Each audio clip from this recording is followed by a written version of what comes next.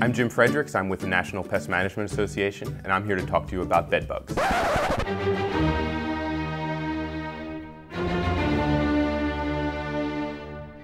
Bed bugs are small, parasitic insects that feed on human blood while you sleep.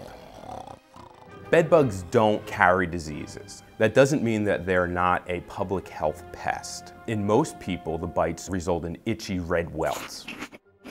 Oftentimes people think of bed bugs as just living in a bed, but bed bugs are able to spread from one place to another very simply because they are excellent hitchhikers. Of course, it's important to remember that bed bugs, once they feed, they don't stay on the host. They feed and leave. They're not interested in you finding them on your body. After bed bugs feed, they spend most of their time in cracks and crevices, hiding perhaps in a bed frame or behind a baseboard or in furniture, but they also happen to get inside backpacks and boxes and that sort of thing.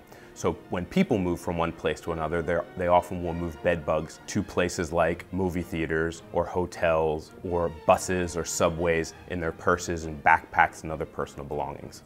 Adult bed bugs are about the size of an apple seed. They're reddish brown in color and flattened from top to bottom.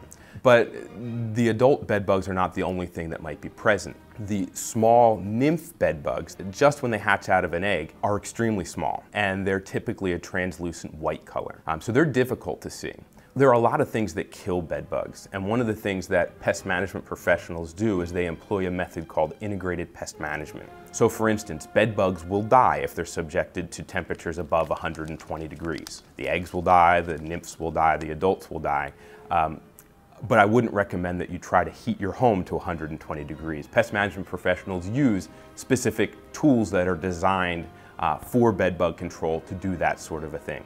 There is also extreme cold. Some pest management professionals will employ vacuums as part of their pest management program. And so there are many different methods that will kill bed bugs, but never a simple solution.